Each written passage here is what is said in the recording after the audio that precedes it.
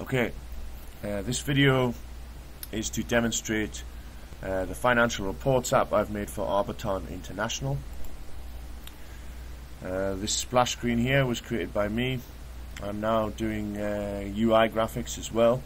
If you're designers, if you don't have designers or whatever, I can do them.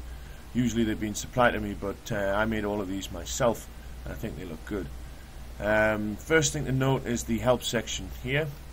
Just tells you how to use the app, and an email link there to the support.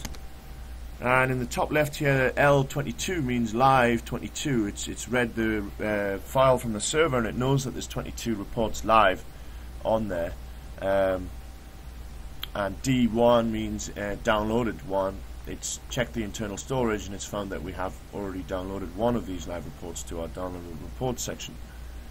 Now, the purpose of this app is to provide a way of presenting the financial reports without them being easily shared. The company would lose money and has lost money by people emailing them to each other, and that's not what they want. They want one person to have to pay for the reports, and only they can look at them. So this app is the solution, because you can't copy and paste in the app, you can't share it on Facebook or email, you can't do anything. You can only get in if you have paid for a subscription and your email address is on the actual list of users. And this stops the piracy of their apps, basically. So you can see if I try and log in there, I'm not verified, and you have to email them and get your name on the list. But I'm going to verify now, so I'm going to pause it because it's a password. So 2 seconds. Okay, so I'm in now, and you can see there's 22 reports. This is one of 2. You can smoothly scroll through them like that. This is the Bookcase view, and the yellow ones are the ones I've already downloaded. And the indicator at the bottom you can see is moving along, although I didn't anticipate so many reports because this has been live for 6 months or so, and it's going slightly off the edge. Probably issue a small fix for that, but as you can see, it's quite pretty. And the list view here is the same information exactly, but represented in a list, so possibly easier to look at. And the yellow one again is the downloaded ones.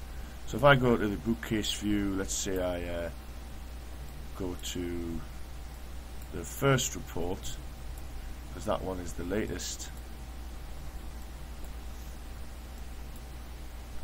This is slightly hard to do on the emulator, but working quite nice. So let's say I'm interested in today's report.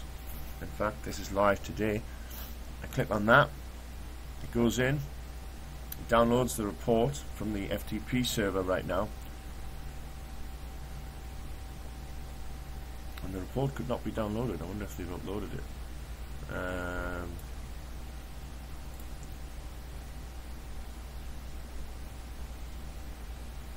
This relies on the administrator to actually keep one file that points to all the reports and then the reports themselves.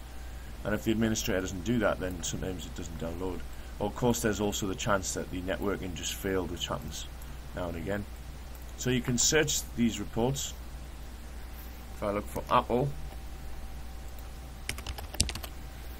it'll find every instance of Apple. Where's this one? Strange. There's Apple there, and Apple there, Apple Insider, Apples. But on the real device, these actually, any instance of Apple highlights in a yellow box. I'm not quite sure why it's not happening on the emulator, but it makes it very clear for searching if you can see the yellow box. And you can go previous through the previous mentions of Apple by clicking that, and next ones. So you can search internally, and you can get rid of that, and you can download the app, which is now stored in the internal storage for later. Let's say you're going on a train journey and you've got Wi-Fi, you might want to download 10 of these so you can read them on the journey. And there's an overall search view here as well, which searches all of the actual reports themselves, which means it has to go through and download every report, search for the existence of the word Apple, and then if it's there, bring it back up on this list screen. And then if we want to find the specific information about Apple, we go into the report and we search just like I did there. So this might take some time to download these reports. I will pause it until it's finished downloading. Okay, so it's come back after downloading them all, and it's found all the ones with Apple in them, highlighted the ones that we already have, and we can click on any of them to go in and look further.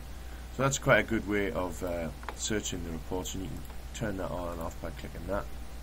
And the bookcase view. So we know we have a couple of these downloaded. So we go back out, and up here it'll say live 22 and downloaded 2 to reflect how many we've downloaded. If you go into downloaded reports now, these are the ones that we have downloaded. They don't need to be yellow because obviously we already have them in downloaded.